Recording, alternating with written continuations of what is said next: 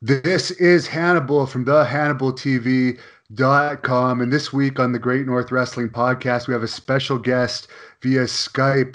He's former WCW head of Japanese talent liaison. He's also was a manager, kickboxing champion, and he just came from Starcast, Mr. Sonny Onoo. How are Hey you? man, it's so nice to have you, Hannibal. Well, it's nice to see I'm you. looking, yeah, I'm looking right outside where we practice outside, where I had to kind of get you ready for your kickboxing stuff. You know what I mean? Well, you actually did give me some good tips, and I was successful in that fight. I'm actually 3-0 now, but I'm gonna fight again. But I'm gonna have a pro wrestling match first. But maybe before my next fight, I'll come and see you again. Yeah, I mean, look, you let me know if we're not that far apart. I might come up and, you know, be a corner person, one of the corner person. If I think you hurt, I might jump in and have to hit somebody with a chair. Oh, okay, this is a real kickboxing fight. I guess we can't do that. Well, I've seen some of your kicks on Nitro, and some of those spinning hook kicks are pretty impressive. I don't know if I'll ever pull those off in a fight. Oh yeah, it's not that bad though. I mean, you can set somebody up because you don't that low leg kick, spin kick. Yeah, it works. I'm telling you. Because when they don't like when this hand start dropping a little bit, you know what I mean? Because they don't want to get hit or they start reaching for that or picking your leg up. You can set that hook kick up pretty good. Well, that's one of the reasons I'm going to go to you. But right now, one of the reasons I'm talking to you is you have tryouts coming up for Japan, Kaz Hayashi's league, Wrestle One. You want to tell us all about these big tryouts all over the U.S.? Yeah. So last year, we had a sponsored a thing called Chosen One. We want because like as you understand, a lot of professional wrestling talent wants to go to Japan and experience, or at least have do a tour over there, so they have that feather on their resume, feather on their cap for the resume. But nobody knows how to get there, unless you have a personal, um, um, relationship with one of the wrestlers or with the office over there, and nobody knows how to get there.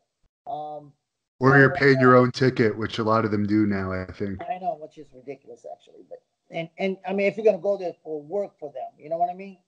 Now, but here's the and I hear a lot of that. So I was talking to Kaz Hash a couple years ago. He says, "Listen, we have ESD, one of the best dojo in Shinjuku in Tokyo."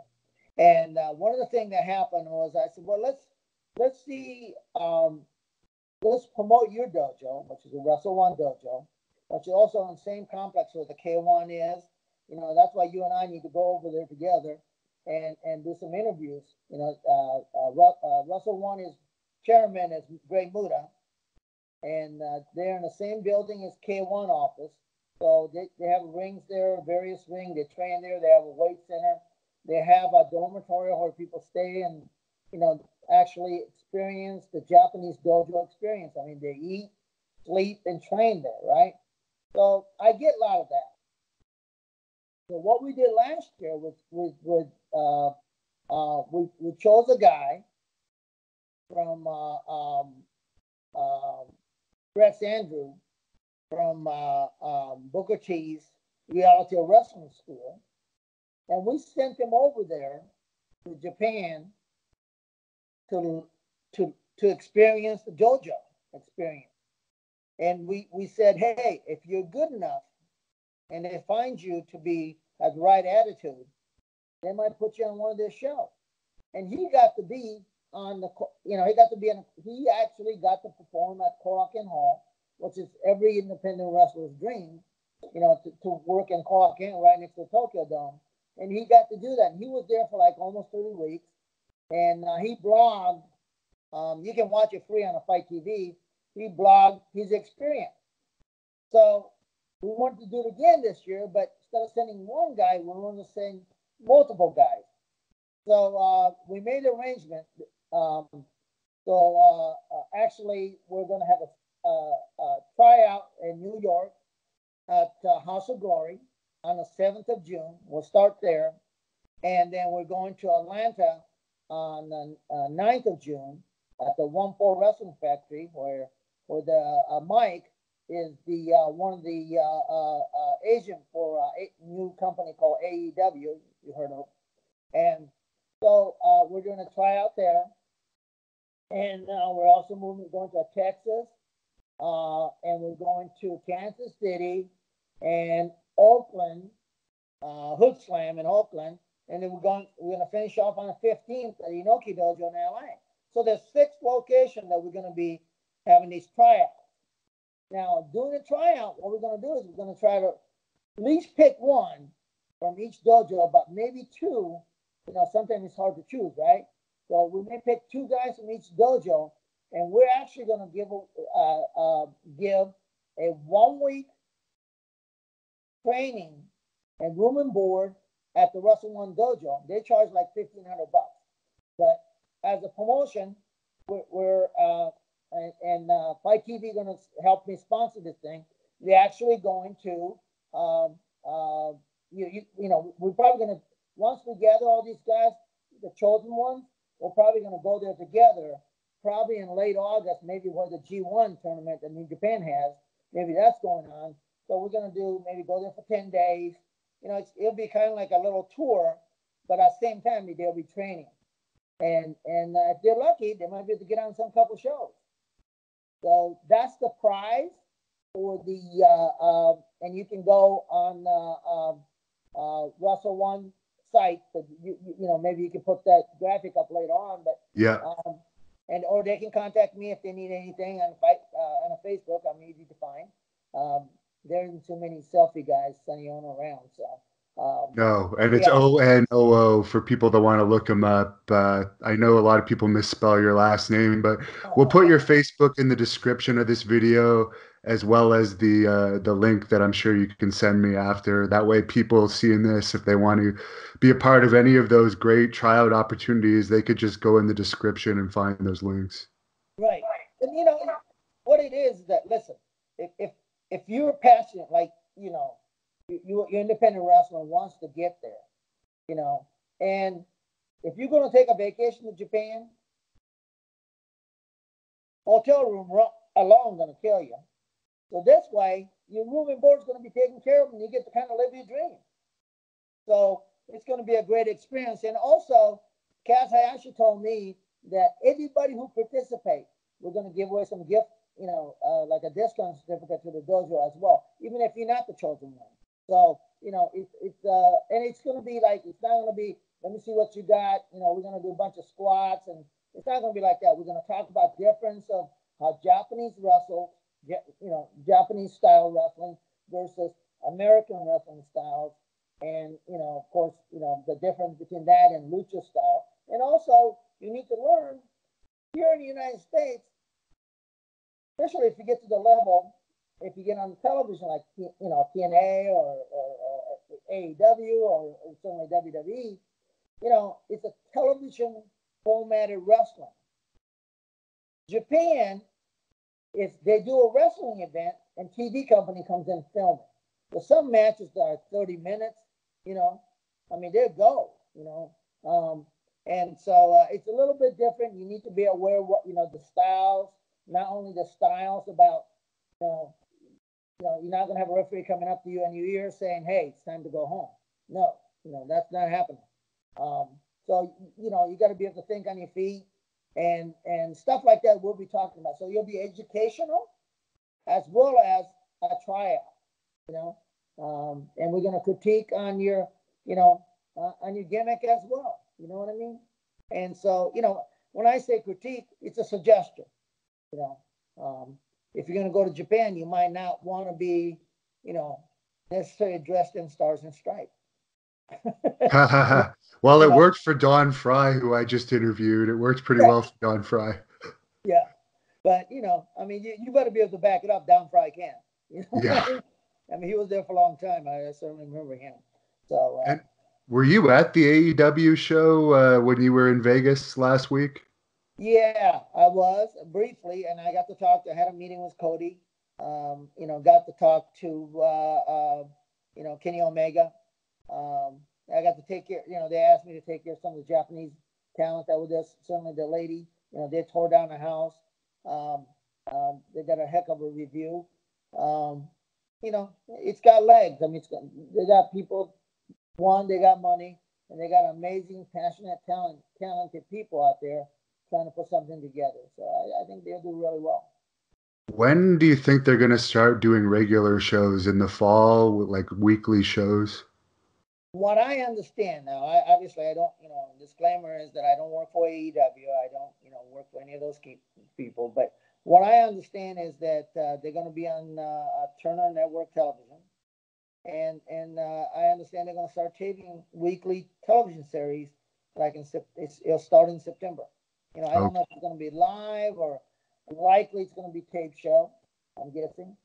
And of course, in September they have their next big event. It'll be another Starcast and AEW pay-per-view out of Chicago. And I think there's an event,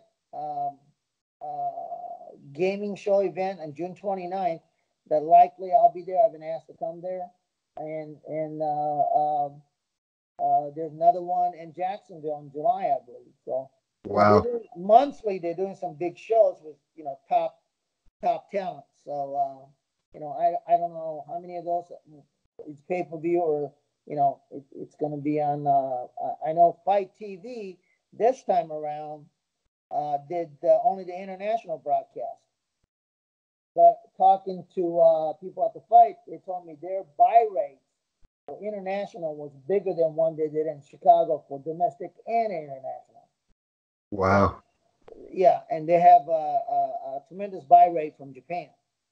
So I think they're going to be using a lot more international talent as well as.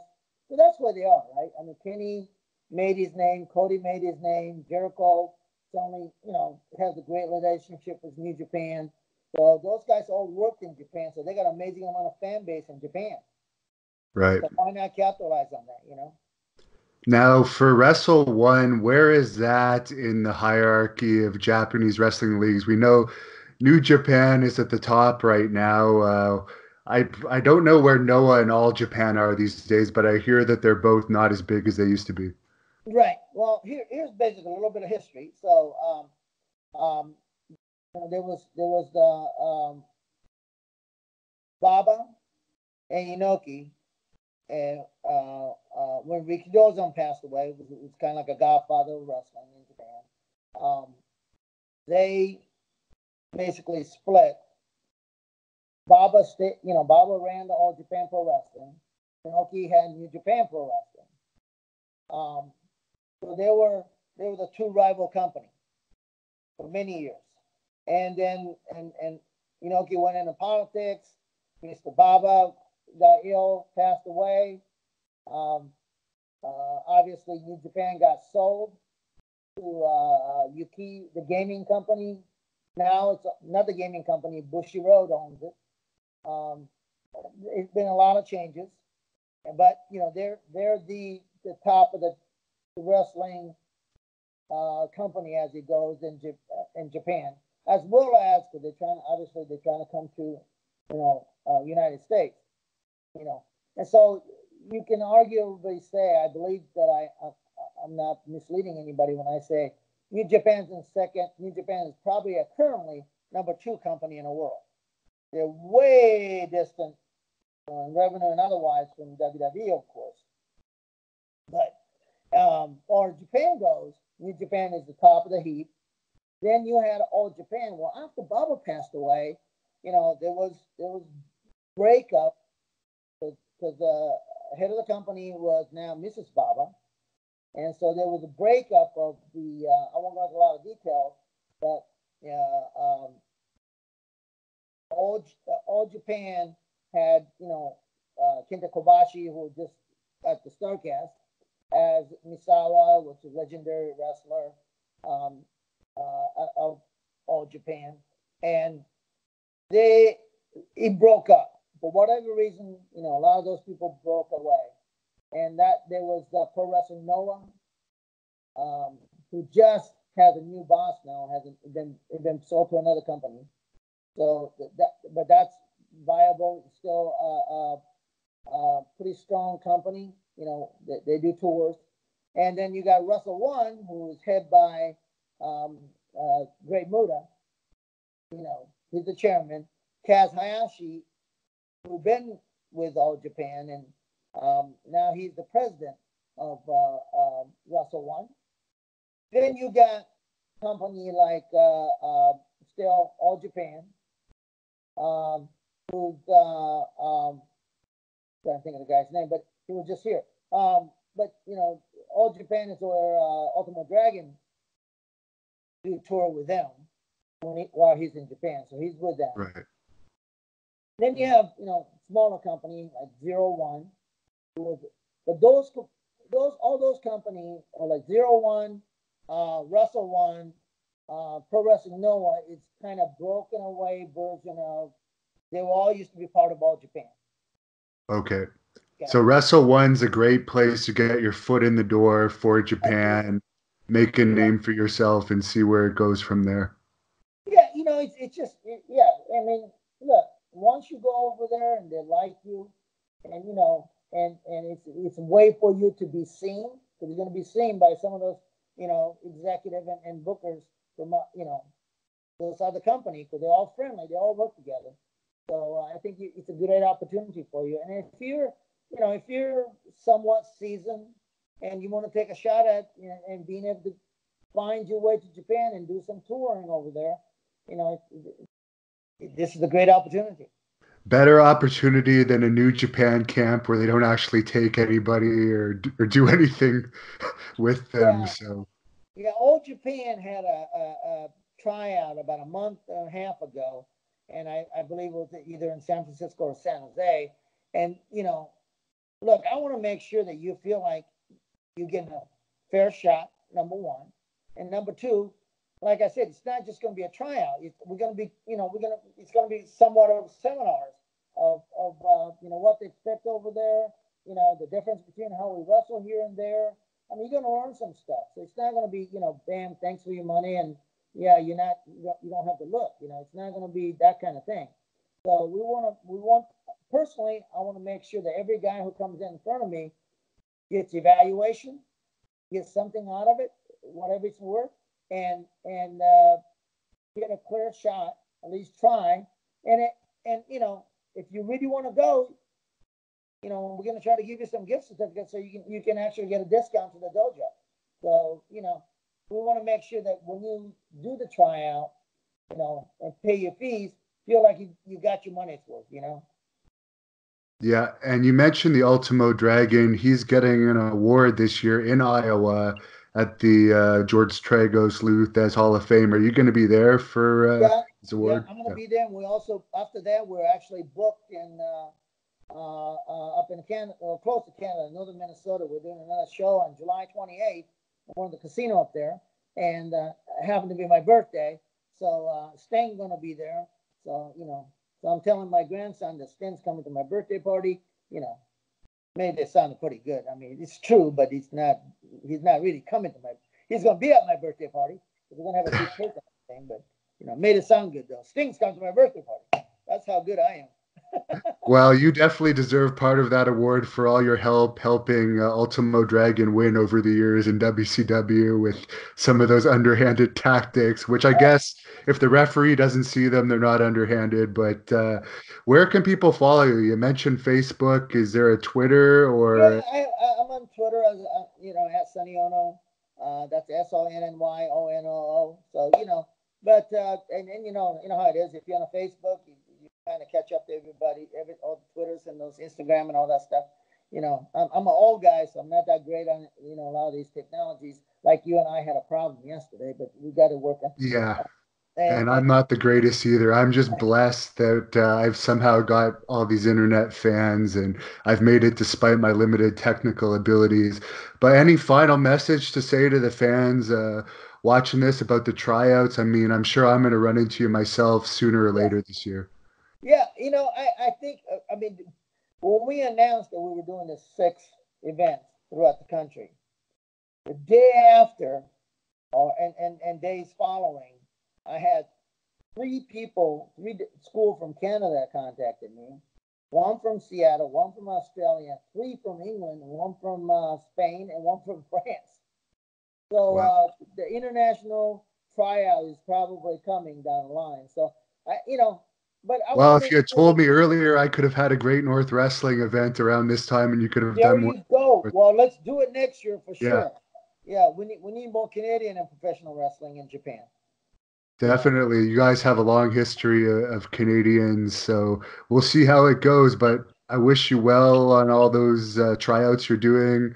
And fans, take this opportunity. If you're a wrestler, it's a great opportunity, and you get to meet Mr. Sonny Onoo in person. He might show you some kicks at the tryout too. You recently did Eric Bischoff's podcast. What's the name of that podcast if people want to look that up? Well, the Eric's 83 weeks. Yeah, but what was the episode? It was all about the Korea. You also did one on Oh, the Hannibal TV. People can look it up. Sonny yeah. Ono full shoot interview. It's free out there. But I haven't listened to it yet, but I'm going to. You talked in detail about the Korea thing on Yeah, the North Korea thing is really bizarre anyway, and Eric talked about it, and Eric talked about one of the things that the people didn't realize is that it's really propaganda. There's only one way that the citizens are taught to think, and that's it. Kim Jong Il is the god, and he defeated he defeated the Axis power by himself. He defeated the Japanese, and he also defeated the Americans. That kind of thing. When you're there, you're not going to argue with them. I mean, that's their history. And one of the first day we're there, and Eric explained this on North Korea podcast on 83 Weeks. Our Secret Service lady that was our handler turns and looks at us. She was sitting in the front seat and looks at Eric and I and goes, "Okay, you guys cannot look at our women, and you can't rape our women or eat our children." They must have heard about your kickboxing days back when you guys were doing the tournaments. I guess I don't know. But anyway, so he was, but it's kind of surreal. I'm glad I did it. I was told not to go. My government told me that they cannot volunteer my safety. But at the same time, back in '86, I went to South Africa where there was apartheid going on. I actually competed in Sun City, so and train with people in Shantytown and Soweto. So look, you only live once, and I got, because of my martial arts and because of my pro wrestling, I got to experience some of the stuff that normal human beings don't get to. So I'm very grateful and generous, happy about the stuff that happened, the opportunity I had. And it doesn't look like it's over for you. You're still going strong. So I wish you the best of luck with everything, and I'll catch you down the road, I'm sure. Well, Hannibal, I'm so glad. I just heard that your podcast or your YouTube viewership is, I don't know, a few millions. I don't know what's going on, but Over 70 million views, over 100,000 subscribers. So it's climbing and climbing. wow, that's great. Yeah. So that's why I'm on your show. Thank you for watching the Hannibal TV. Please like this video if you enjoyed it, and click the subscribe button to not miss any of our latest shoot interviews, match videos, or news updates. Support us on patreon.com for $1.99 a month to watch our full shoot interviews ad-free and help our channel grow. Follow us on Twitter at the Hannibal TV for instant updates.